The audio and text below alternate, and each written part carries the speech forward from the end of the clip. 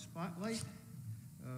The Georgetown County and the Bunnell Foundation are partnering to spotlight a local nonprofit at each county council meeting.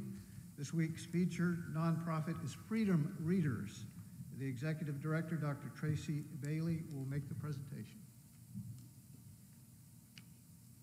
Council members, Administrator Christian, Ms. Birdie. Good evening. My name is Dr. Tracy Bailey, and let me start by saying it is so great to be home.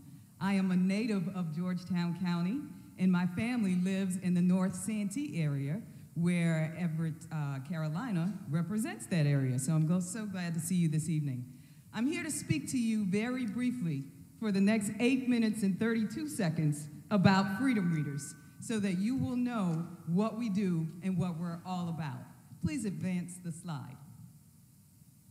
Our mission is to improve reading skills in low-income communities by providing one-to-one literacy tutoring, free books for home libraries, and an inspiring, high-energy learning environment.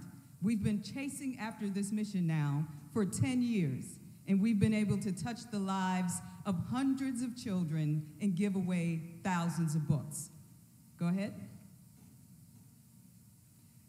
Since the pandemic, we understand that children really have been affected, and they really have families have had to think about how they're going to assess their children's literacy progress. And that's how we've been able to pivot as an organization. We offer something called the Reading Lab, and any caregiver can contact us, and we'll conduct a reading assessment and assign each child a tutor to work with them specifically.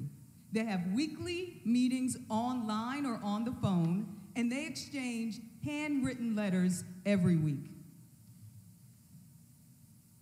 In the summer of 2020, we served about 46 scholars, and we had about 35 tutors. But when the fall session came around, we had to increase our services, and so now we serve about 67 scholars. We have about 51 tutors through a partnership with Horry Georgetown Technical College, and all of them meet one-to-one for personalized instruction.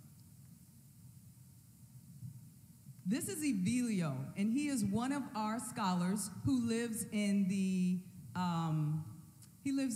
Plantersville area, and he is in the 3rd grade. He is one of our success stories. His mom says that he now loves to read, he looks forward to doing it, and he's also practicing his public speaking skills as a part of our program. We also partnered with the Gullah Preservation Society of Georgetown for the summer of 2020. We offered a theme called How Does Your Garden Grow? Miss Lily Jean Johnson can probably tell you more about that, because lots of scholars at her church worked in a garden, planted seeds, and then shared lessons with the other Freedom Reader scholars in 2 counties. So we believe it was a wonderful success.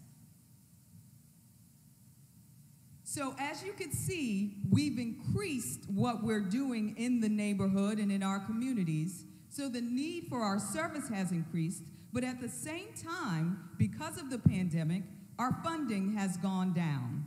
So we are working on an online fundraiser right now that you should know about. Anyone in this room can participate. We're offering sponsorships, but we're also going to give some special people a link to our chocolate making demonstration.